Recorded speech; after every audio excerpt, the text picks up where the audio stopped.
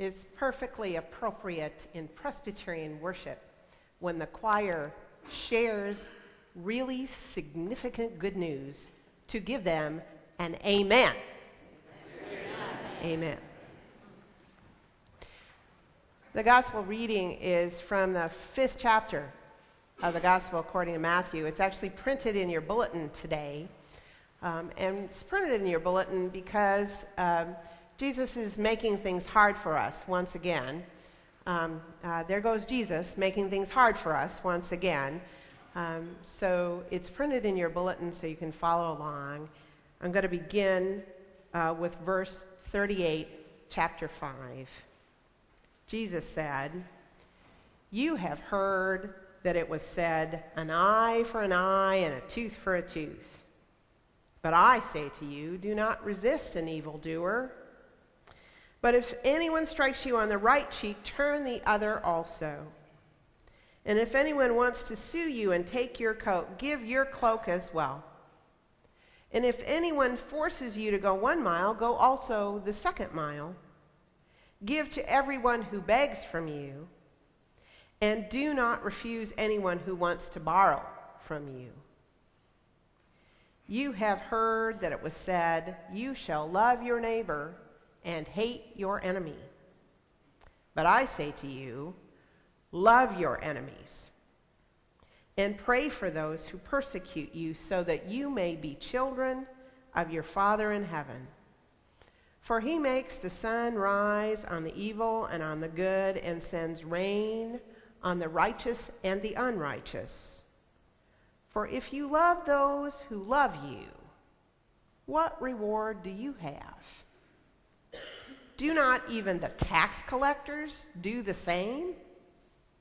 And if you greet only your brothers and sisters, what more are you doing than others? Do not even the Gentiles do the same? Be perfect, therefore, as your heavenly Father is perfect." This is the word of the Lord. Would the children come and join me up here on the chancel?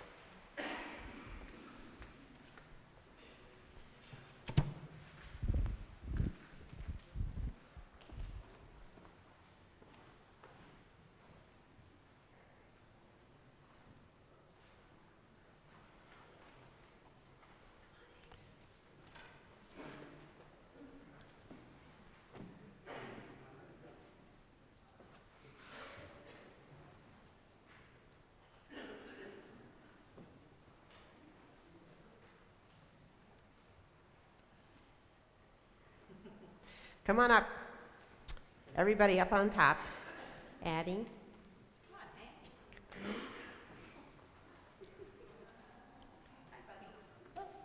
Okay. All right. So I want to ask you a question. Do you have any friends? You do? You do? Good job. I'm so glad you have friends. I have friends too. One of them is right behind you. And I think she's your friend too, Pastor Jessie. So all of us, all 4 of us up here, Pastor Jesse, do you have friends?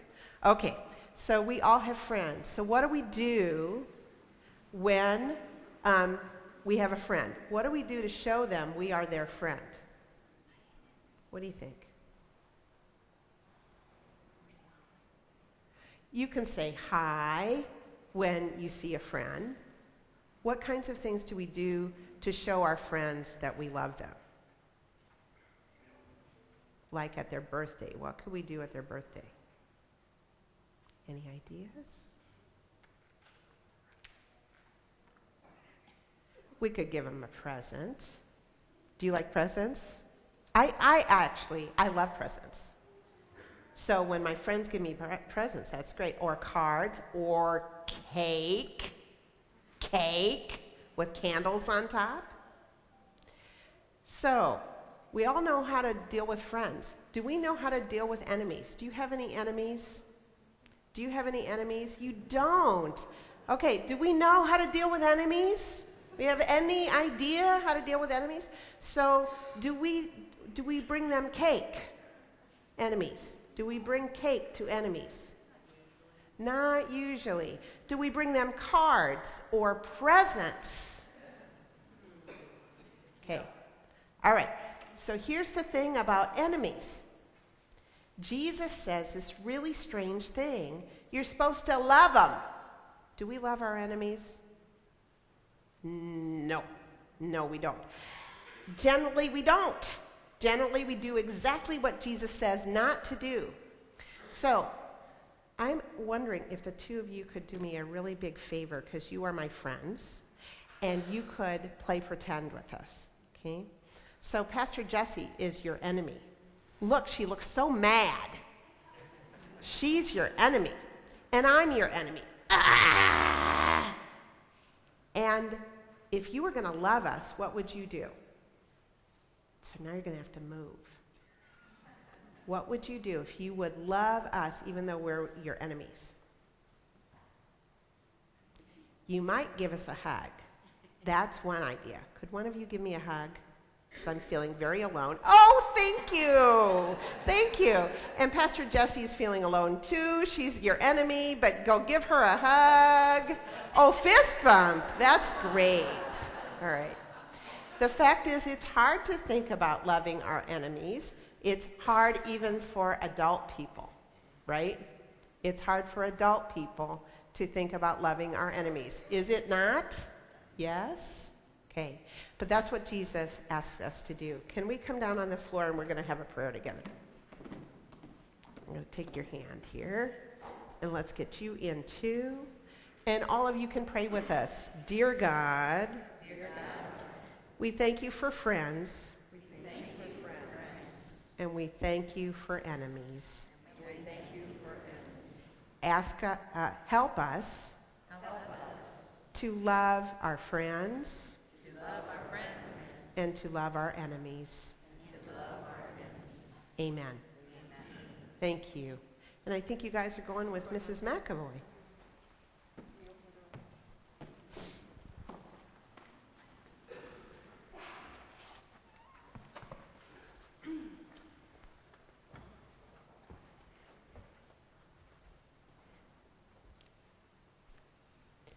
Let us pray.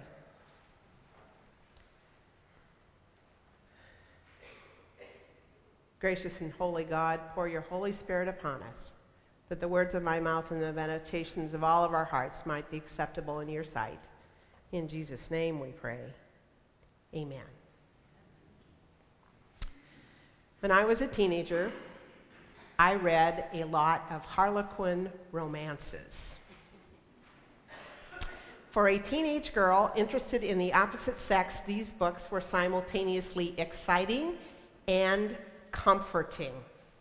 The plot was always the same. You could tell by the end of the first chapter in every single volume who would end up with whom. Boy meets girl, boy loses girl, boy gets girl in the end. It was predictable. Comfortingly predictable. The men in the books were always honorable and good-looking. The women were always honorable and good-looking.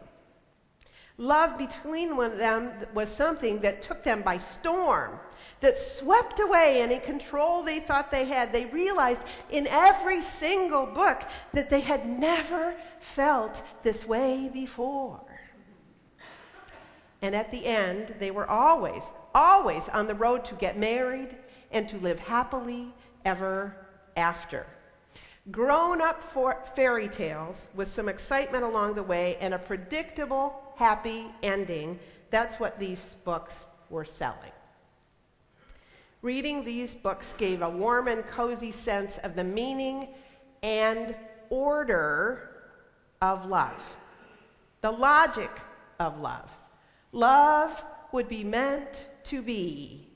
You would just know when you met the right person. It would be rainbows and moonbeams, hearts and flowers. And it would be in some wonderfully organized and sensible way, it would be transactional. Love would be transactional. You would give something and you would get something. And what you would give and what you would get would be equal. An equal exchange of goods and services. And the whole exercise would make you feel complete, whole, full, intact, like your life had turned out exactly how it was supposed to. It would be logical. It would make sense. It would have come out right. You would be happy. In truth, love in the real world is different than in the pages of a Harlequin romance I have found. Just a bit different. Love, real love, is hard. It includes pain, sacrifice, difficulty, and work. To love is to work hard, to commit. It is to strive to work out the inevitable problems that come with relating to that pesky, annoying species, you know, human beings. Whether the love is the romantic variety between spouses or partners, or the love of a parent for a child, or a child for a parent, or siblings, or cousins, extended family, or dear friends, in every one of these, we have to learn forgiveness. We have to study how to forgive and how to accept forgiveness.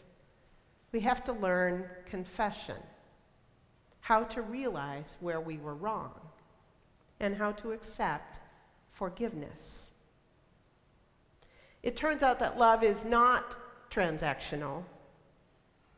Oh, sure, we do get something out of it, but often, even in the most lasting, loving relationships, we have to commit to loving, even when, especially when, nothing is offered in return.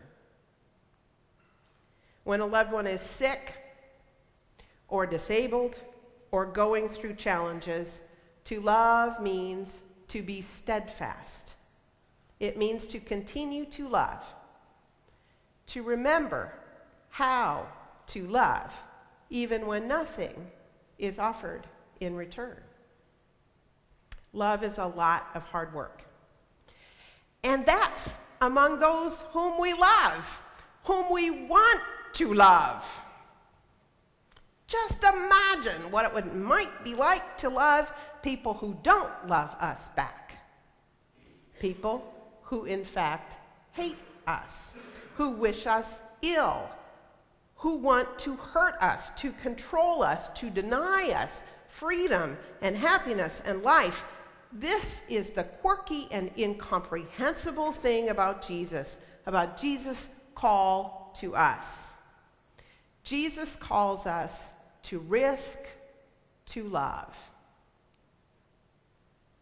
To risk to love those who are committed to our destruction, who are planning evil against us. These people are enemies. They do not inspire love in us. They inspire fear, suspicion, contempt, hatred. On the national and international stage, we write laws. We pass legislation to make sure that these people who do not love us, we pass laws that ensure that they cannot get close to us, that our enemies have to stay far, far away so that we can be safe from our enemies. We plan for and fund a strong defense, and we kick out people, or we bar them from entering, these people who might be our enemies. As our president tells us that there is much to fear and that danger is imminent, we respond by increasing our vigilance and keeping our guard up. And as the saying goes, if you see something, say something. Nationally and internationally, we strive. We put much energy and time and money behind efforts to stop our enemies, and if necessary, to attack our enemies before they attack us. We are well versed in the art and science of securing ourselves from our enemies. But what if we were called to love our enemies? What if we were called to pray for them? To love them as the signature by which people would know us as Jesus' followers? And what if, horror of horrors, what if our enemies were much closer and didn't wear identifying clothing nor speak other languages?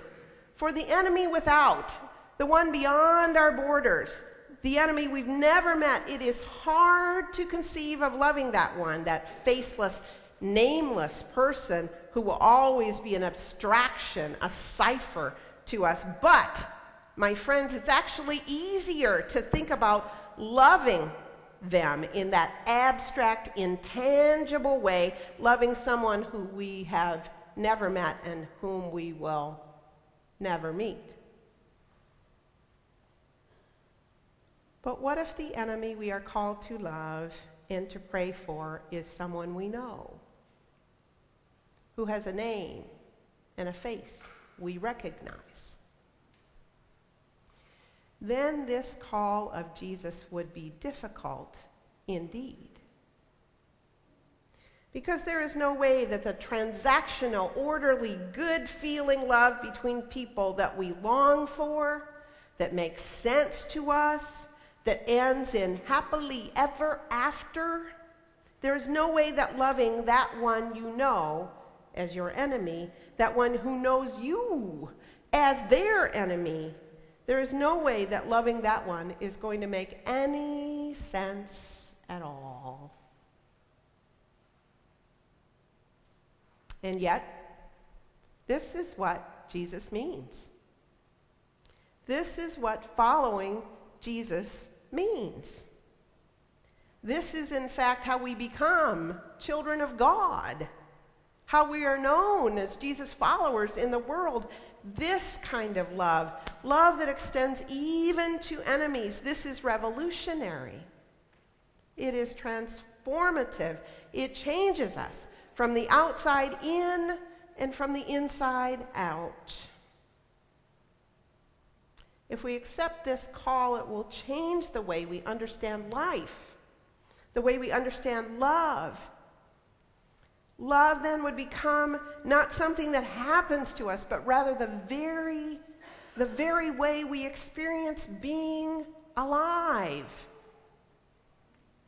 So the order, the logic, the sense we make of life, it would be all founded in the creative, inspirational, and transformational power of love. And in this life founded on the amazing power and grace of life, life would be intensified. It would be made complete and full and whole. As we grew farther and further into the call of Jesus to love, we would find that we would come to understand the world and all who love the world differently. We would come to an understanding and an experience of being human that is more and bigger and brighter and different than the life we knew before. This makes the relationship with those we love different because our understanding of love would be so very different. And eventually, as we would grow more mature, as we would grow up and practiced in the ways of life founded in love, it would make love of enemies not only possible, but life-giving. God has put us on the earth in communities. We do not live alone, most of us. Most people are not living as hermits far from other people. God has put us here in community.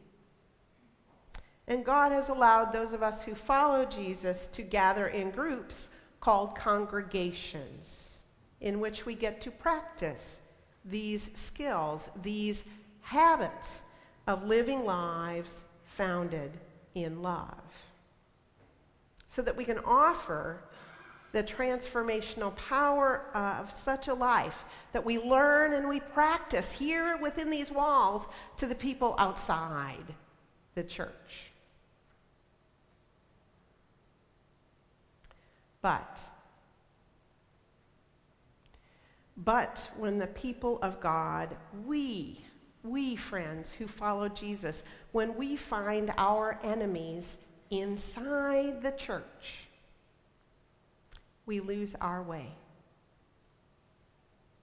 We lose the ability and the grace to understand life in the way of Christ. St. Paul imagined us all as a body, the body of Christ, and each one a member of that body.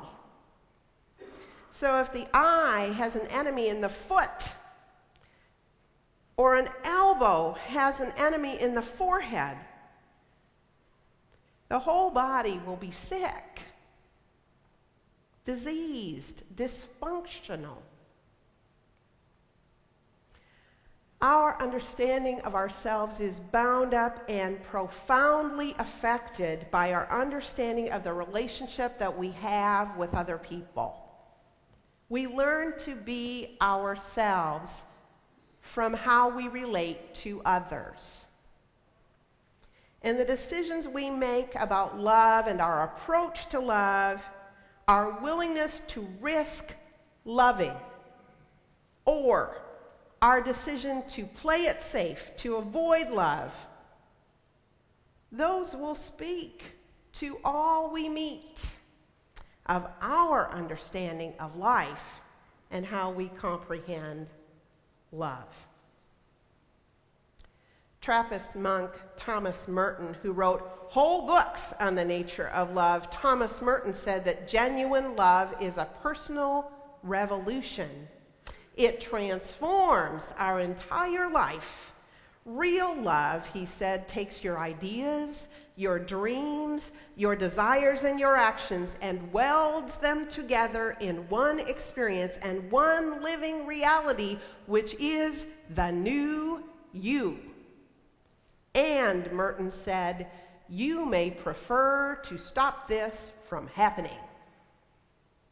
Let me repeat that. Brother Merton said, you may prefer to stop this from happening. Merton had discerned the truth that we can choose. We can choose the foundation of our life. We can choose love as that foundation, or we can choose differently. We might choose not to be changed. We might choose not to risk, not to be part of the revolution. We might say, you know what, the old me is just fine, thank you very much. I'm not particularly interested. I don't think I want to become a whole new me. The old me suits me. I'm comfortable with the old me, and I am not looking to change. So if we're not looking to change, if we're not interested in the revolution, if we see transformation as something which, all things being equal, we would just rather not do, we can make that choice. That is the grace of God to us. We have been endowed by our Creator with free will. And if we make that choice, we have to accept the result of that choice.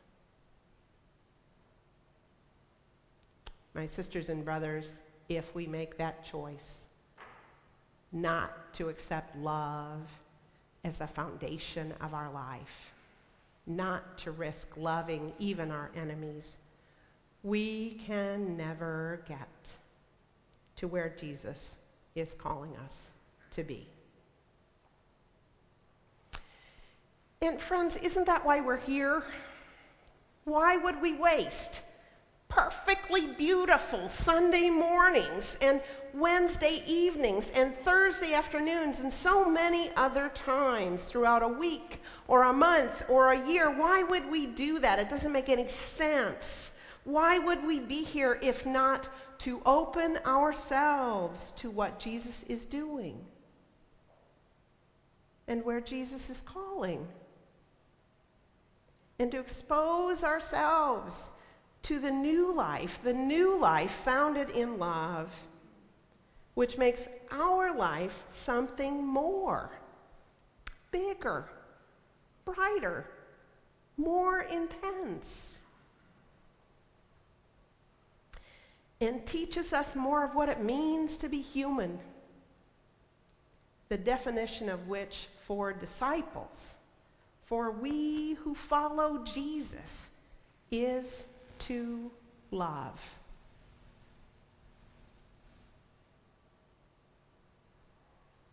My friends, this is my last day with you. I have learned from you. I have laughed with you. I have cried with you. And I have received love from you. Today I am sad. And I am hopeful. I'm sad to go, and I am hopeful about your future. Because I have seen a multitude of signs that Jesus is active in this place, that the Spirit is working here, that lives are being changed through the ministry of this congregation. Thanks be to God. My prayer for you as I go is that you will continue to grow in your openness to Jesus' call to love, that you might find ways to love each other, even, especially when it is hard. Yes, I know, and you know, and we know it will not be easy. It will take all you have, and it will change you. With you, I pray that we all will grow in our ability to risk, to love. For that, my friends, will make all the difference. In the name of the Father, and of the Son, and of the Holy Spirit. Amen.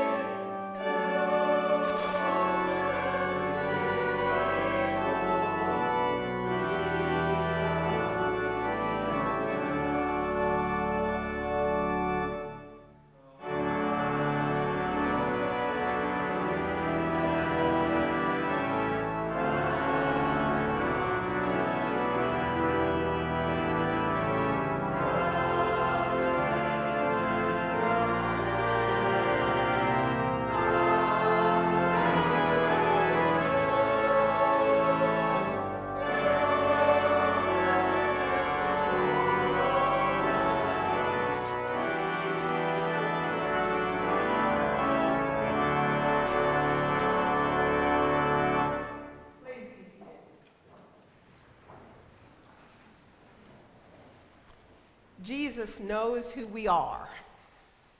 It's kind of scary. Jesus knows our good points, and Jesus knows our faults. And Jesus loves us. Amen? Amen? Because we know that to be true, we respond by returning some portion of what Jesus has blessed us with for our lives. Let us respond to Jesus' love with our tithes and offerings.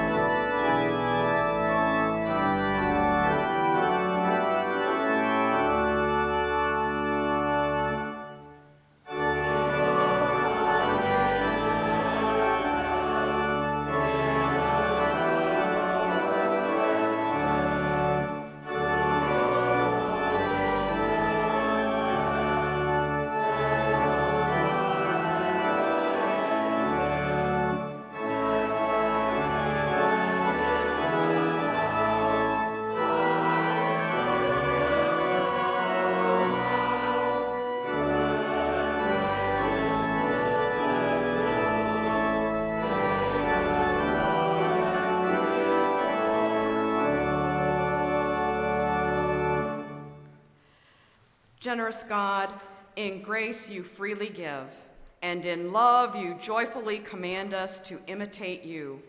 Let these gifts bear witness to the justice for which you long, and offer a faithful response to the loving care that you have first given us in your law, your prophets, and your Son.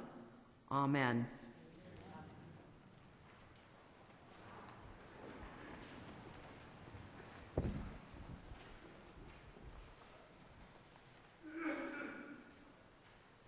A couple of concerns we want to share with you as we turn to God in prayer. The first is that former associate pastor Patrick Cherry, their son Liam, has been hospitalized. This isn't the first time. Their son has severe food allergies, but he is requesting prayers, and so we offer those prayers up for their family. We also pray for Cynthia and her family, who is here with her this morning, as they begin a new part of their journey, discerning God's will for the ministry ahead. So our prayers surround you and to go with you. I invite you this morning to respond to each intercession. I will say, loving God, and you will respond, hear our prayer. Let us pray. Oh God, we pray for your church in all the world this day. Loving God, hear our prayer. Make your church secure in its foundation of Christ, ending divisions that hurt only our witness to your love. And bring us, oh God, to unity of mission to all the world for the sake of the gospel. For our pastors, teachers, and ministers, loving God, hear our prayer. Please be with the servants of your church. We pray for Pastor Cynthia and her family in the road ahead, for discernment of your call and a multitude of peace. We pray for our session. May they discern your will for this congregation and for the deacons as they continue to care for members and friends. And for all who journey in this congregation, oh God.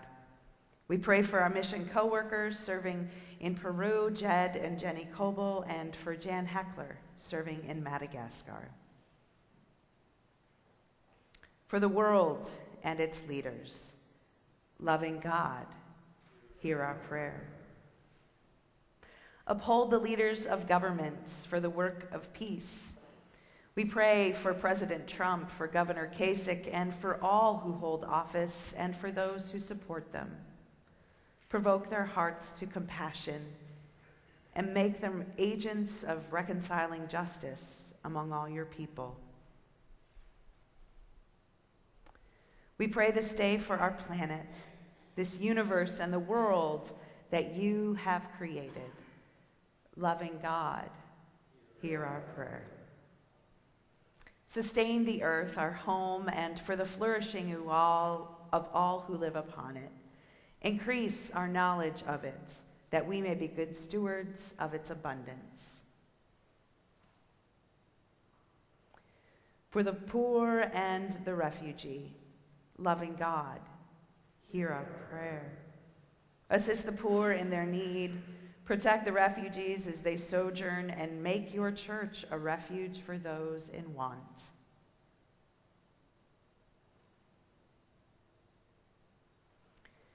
For those who are sick and in distress, loving God, hear our prayer.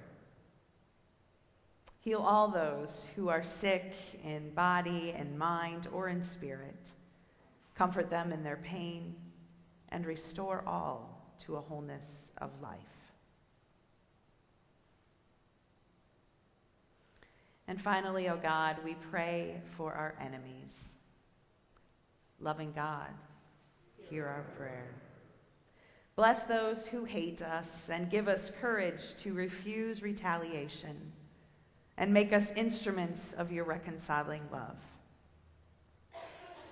These prayers we offer through Christ by the power of the Holy Spirit, and pray together the prayer he taught us, saying, Our Father, who art in heaven, hallowed be thy name.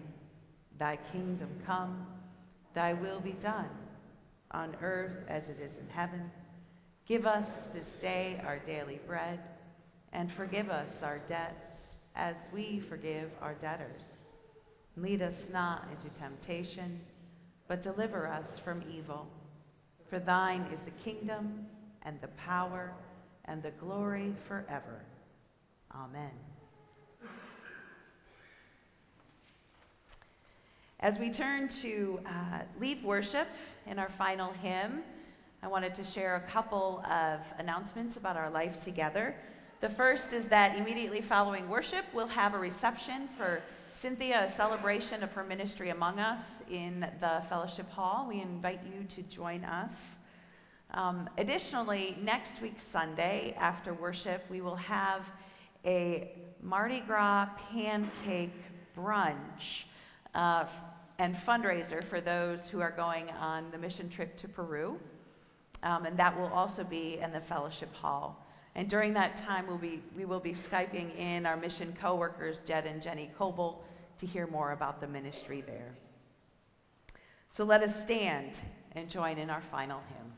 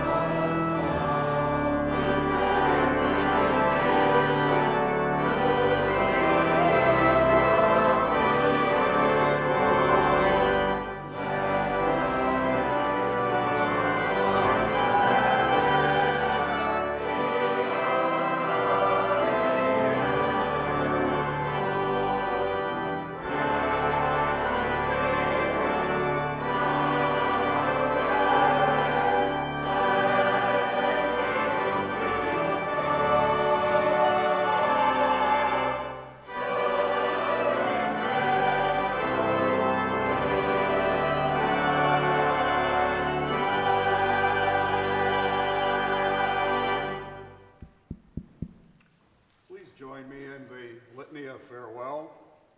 For everything there is a season and a time for every matter under heaven.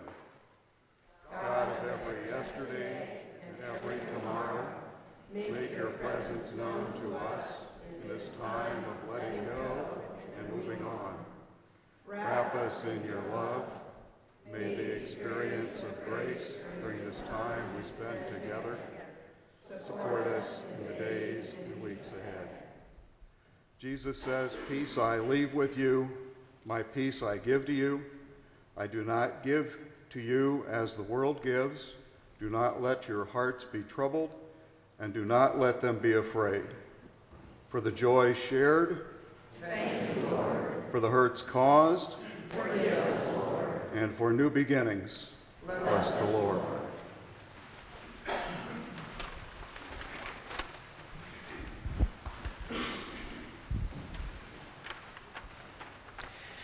Jesus calls us to love. And Jesus meant it. So let's learn to love. And let's start here. Now may the grace and peace of our Lord Jesus Christ, the love of God, and the fellowship of the Holy Spirit be with you all. Amen.